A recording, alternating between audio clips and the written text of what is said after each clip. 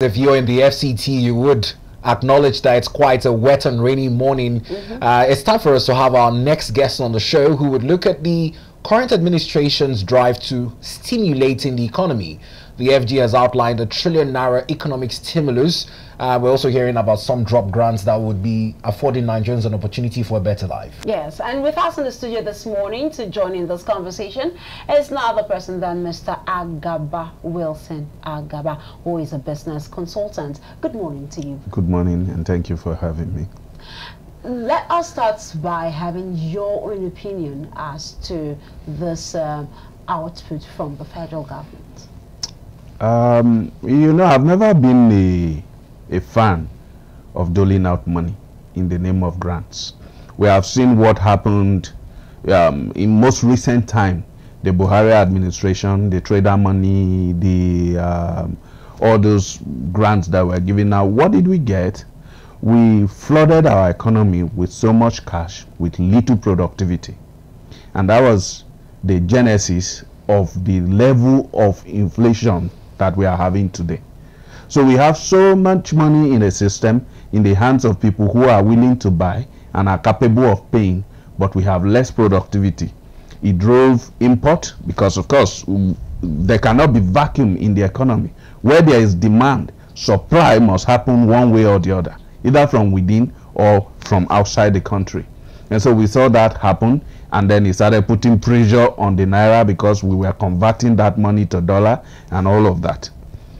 And I also think that when you dole out money, most times it's just like buying a handkerchief to clean your face when your roof is leaking.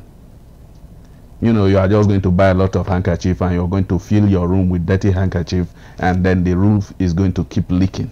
I think it's better to take it by the plunge and fix your roof. What am I saying here?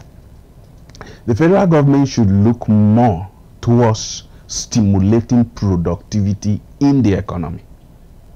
As a business consultant, I know the challenges that my clients are facing currently. People who want to start a new business, it's difficult to do financial projection for an organization because at what rate am I going to peg the USD if the business have foreign exchange component? You know, how am I going to peg the price of their supplies? Supplies here includes both the tangible item that they will get and the services that they will get in order to deliver the product they sell to the market. Prices are unstable. And then any other item that has to do with anything agriculture, there's a problem.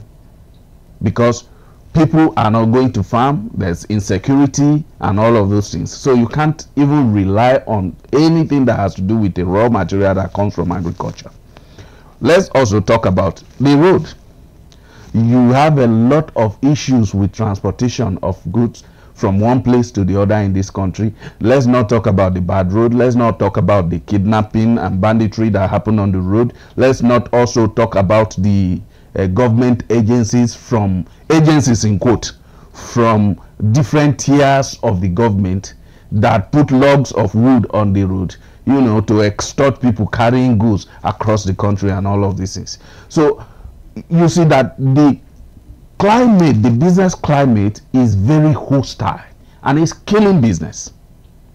So I think we should focus our resources more on making the climate better.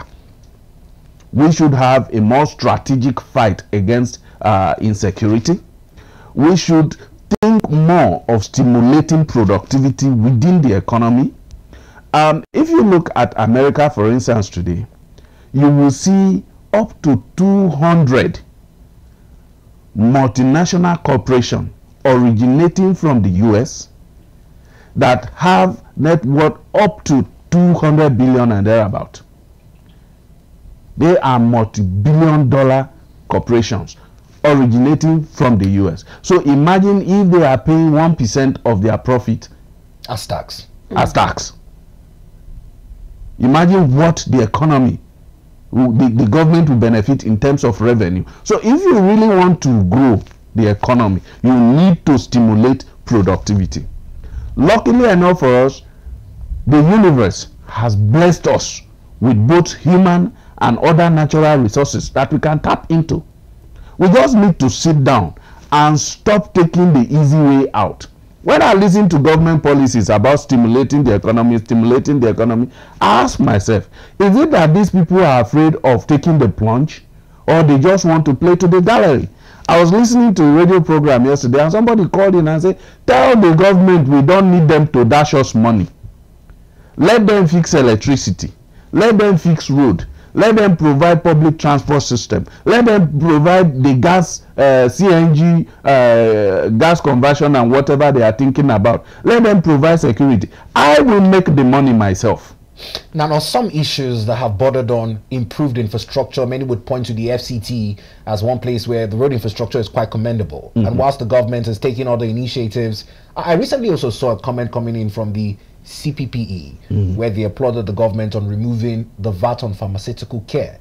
Now, because you mentioned tax as well. Now, exactly. With these challenges in the pharmaceutical industry, especially with the exit of GSK last year, these have been some pertinent issues concerning our healthcare, because people talk about only being able to do business when you have good health and your body is in the right frame and mind for it. Well, I was having this conversation with a friend yesterday at the office, and we said that I, for one, think that this particular administration takes certain very important and critical decisions hastily. Number one, removal of fuel subsidy even before you sat down to understand how the system was working. Number two, floating the naira when you have not achieved optimum productivity within your country. You will think you are saving money, but the spiral effect brought us where we are today. I learned that the government is still paying subsidy for fuel. Now they have returned to paying fuel subsidy while we are buying at 780, and the mathematics is simple. If the dollar was at 460 and fuel was coming in for $1 per liter, it will be selling at 460 per liter. So government might be paying maybe 280 per liter to subsidize for us to buy at maybe 180. Now, by the time you float the naira and the naira jumps to 1,500 per dollar, then the liter of fuel that comes in at $1 now becomes 1,500 per liter. So if you want to subsidize for us to buy at 700, then you are doing 800 naira subsidy. So you see the simple arithmetic. So if you understood the workings of these two policies, you wouldn't have done that. And these two policies is at the very basement. It is the foundation upon which every other economic woes were built. Every of this inflation you are seeing was built on these two policies. And now these policies made the environment too unstable and hostile for people to do businesses, and these pharmaceutical companies left. Now you offer free tariff for importation of pharmaceutical product. When this company left, they left with job. They left with tax, various type of tax that you can collect. Now you give incentive to import. What you are going to do is that other companies who are still operating here will live here to a more sane climate, and then start exporting to us. So you are going to kill more jobs. You are going to lose more revenue. So I didn't think that we should be talking about tariff. We should be talking about bringing this company back. What can we do to make sure that you rescind this your decision? Some of them still have their facilities here. Look, what is the biggest problem you have? What can we do so that you stay? On that, as we wrap up, because time is I'm afraid is not our friend this morning.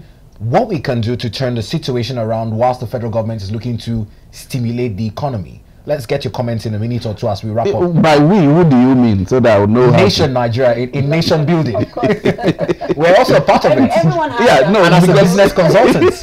Because all of us, we have our roles to play. Yes. You know, but at the moment, the hands of Nigerians as citizens are tied. We need those in leadership to lead so we can follow. So we should be intentional, and we should be selfless. We can't have our senators and our House of Rep members, our governors, our House of Assembly, the presidency and the minister you know, I will use this word, languishing in opulence unnecessarily, and start telling the citizens who can barely survive to tighten their belts. That will not work. We need the leaders to start leading by example, and we, the citizens, will naturally start following them. I urge all of us to come to this table, put all our hands on the deck, and work together to grow our nation. But we have people who are in leadership who should take the lead. Well, I must thank you very much, Mr. Wilson. Time is never our friend when we have this conversation, but it's on a promise that this is just the first part of a two-part discussion. Usually on Tuesdays, right here on ADBN television, our core focus at 9 a.m. is issues of the economy. And now Mr. Wilson would also be joined next week, Tuesday, hopefully, by other economic experts as we continue to review the federal government's package in terms of what it calls a 1 trillion naira stimulus to the economy. We'll be back with more on the show this morning. Please stay with us.